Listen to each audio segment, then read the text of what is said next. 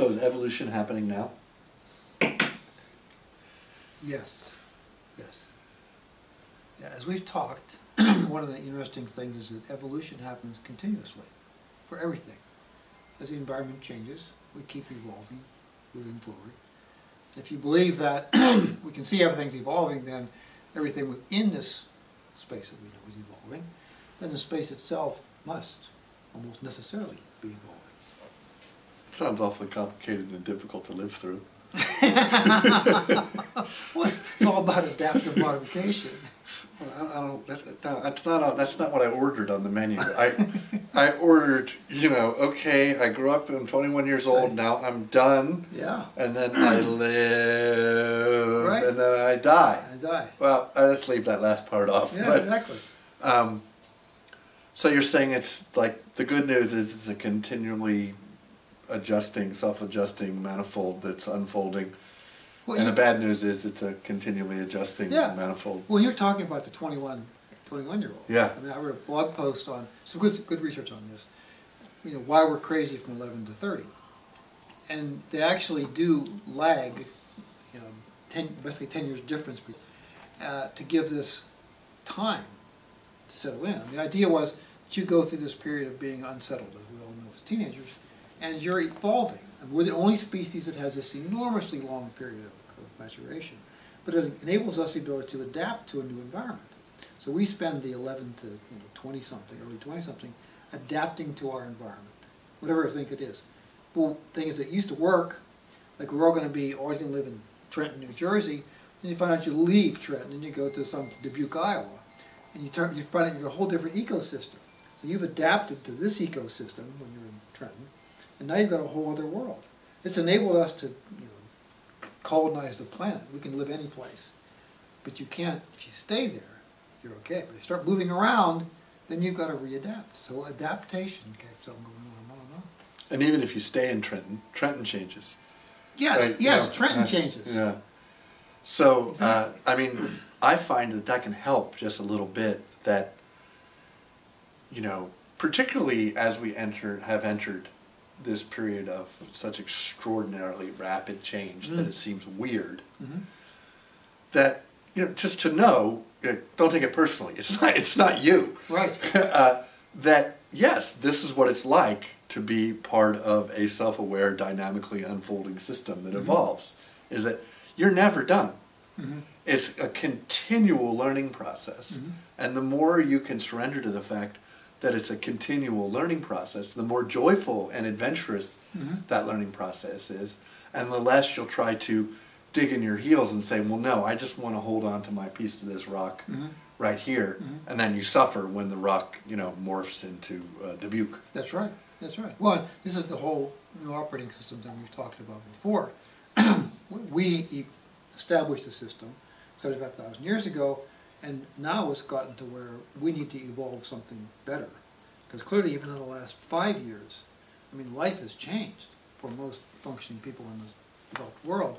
And you can't run on the same system you're running on before. So we have to evolve. We have to keep evolving, or we're going to be dysfunctional. There was a big thing, before I saw this, recently where Go, which is supposedly one of the most complicated games in the world, and one that cannot be solved just by number crunching. Requires intuitive insights. But now, this deep thinking group at Google has beaten 4 out of 5 times one of the world's Go champions. They cheated. They used a machine. They cheated. But no, exactly. But the thing about this thing, I wrote a blog post on this particular guy. The guy who runs the Google program is supposed to be just an extraordinary intellect, just exceptional intellect. And he already had developed this deep learning system that could learn adaptively. He didn't number crunch, but it learns how people respond and how people solve problems. It does it enough times, it learns how to do that game. And now it's gotten even smarter. It's played against one of the best Go players in the world. It's beaten him 4 out of 5 times. And he's learned. The machine has now learned, it's even smarter, because it's learned out of that process. And one of the differences then, one of the reasons it learns is because it's rewriting itself. It is. See, and one of the big distinctions we might see between, say, the operating system that we've been working with since the emergence of the eye, say 70,000 years ago, and this operating system that we're pointing to now, is that this new operating system has to be involved in a constant rewrite of itself. It's not done once and for all. Now, you know, MS-DOS, I'm just running, here's the word processor. No, the essence of the new operating system is that it's involved in self-alteration. And that's a completely different experience of the world, because it takes as its premise that the world is this dynamic, self-aware, unfolding phenomenon, as opposed to, here's my piece of the world, I have figured out this part within my piece of the world, and I'm going to hold on for dear life. How many studies now, too, on the obvious fact that we all have access to enormous information. And we don't process it the same way we used to, because we can go offline and grab it. So we're going to evolve a process to deal with that, a processor to deal with that situation. So deal with the offline processing of information. It's going to be different. It's going to have to be different.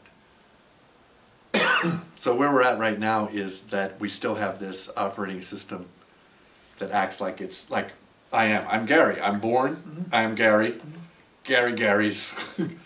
And then Gary is good at some things, not good at some other things that he's done. Whereas what we're talking about is something that actually undermines even the notion of a stable name over a period of one's life. Because one is not any essential identity over the form of a period of one's life. And in fact, as soon as we fall for the idea that we're any essential form of identity, we begin to suffer. Which is really very interesting in the context of, say, contemporary notions of identity, because, you know, now the idea is that we're suddenly recognizing that there are all these different forms of identity, which of course there always have been.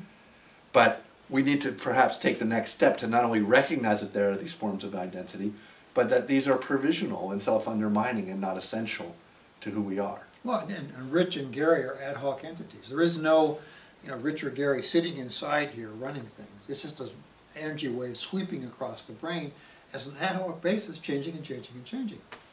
There is no fixed entity. And once you realize that, your investment in being discrete changes completely. Your perspective changes totally.